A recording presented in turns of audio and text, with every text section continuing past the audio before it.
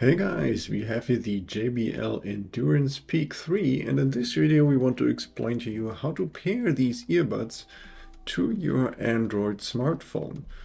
So in case you want to pair these earbuds to an iPhone, an Apple iPhone, I suggest you check out my other video here in the upper right corner. But now let's get started with the earbuds here and our Android phone. So the first thing we have to do is we're going to remove both earbuds out of the charging case. And then we're going to turn them on by moving the twist lock from their locked position, so that will turn them on. In this case, I will just bend the twist lock here over that earbud so that it stays up there, just so I can show you this in the camera easier. And then we're going to take a look at this rapidly blinking blue LED here. So that indicates that the Bluetooth pairing mode is enabled. And in case this is not happening for you, then you have to manually enable the Bluetooth pairing mode, and that is actually really easy to do. You're just going to take one of the earbuds, and then you know that there is this touch sensor on the side of the earbud, and we're going to press this 2 times really quickly, and the second time we're going to press and hold for at least 5 seconds. So let me show you this. So you see here really quickly twice, and then the second time we keep holding it for at least 5 seconds, or until this LED starts blinking here in blue. So this indicates now the Bluetooth pairing mode is enabled, and we can continue to pair our earbuds to our Android phone. Now, in case your smartphone supports the Google Fast Pair feature, then there's really not a whole lot you have to do. You can see already the phone has recognized that there is the JBL Endurance Peak 3 in the vicinity, and they're in the pairing mode. So really all we have to do now is press the connect button, and that's pretty much it.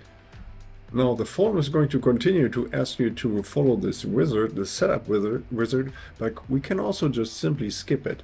So just to give you an idea of what this wizard is going to ask you, we're going to see here it's going to download some information, and then it's going to try to connect you with the Google Assist. I'm going to just skip through this. So there's all kinds of different features that the Google Fast Pair is trying to offer you here. So I'm just going to cancel that. And now, in case your phone does not show this fast pairing pop-up, then I'm going to show you the traditional way, and that is by just sliding up from the screen all the way down. And then here you're going to find this cogwheel icons for the settings, and in there we're going to find here connections, and under the connections we find here the Bluetooth menu. So let's click on that. And here we're going to turn on Bluetooth, so we make sure it's turned on, and now the phone is going to search for devices nearby, and one of them is eventually going to be here our JBL Endurance Peak 3. So as soon as that pops up, we can select this here from the list, and then there is another pop-up here on the bottom of the screen that we are really sure that we really want to pair these earbuds, so we're going to confirm this.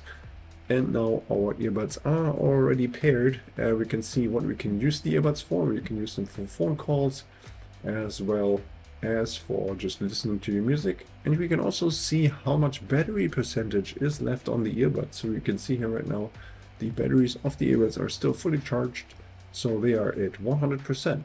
Okay, and once we're done using the earbuds, we're just going to close the twist lock here to turn them off. And then we can place them back into the charging case, and they're going to recharge the batteries. If you're wondering, the earbuds are going to automatically repair to our phone next time you want to use them, so we don't have to go through this pairing process every time we try to use them. You see, as soon as I turn them back on, as I turn the earbuds back on, seconds later they are going to be paired with our smartphone, as long as Bluetooth is enabled still on our smartphone, of course. Yeah, and then if we want to recharge the batteries, so it's going to place them back into the charging case.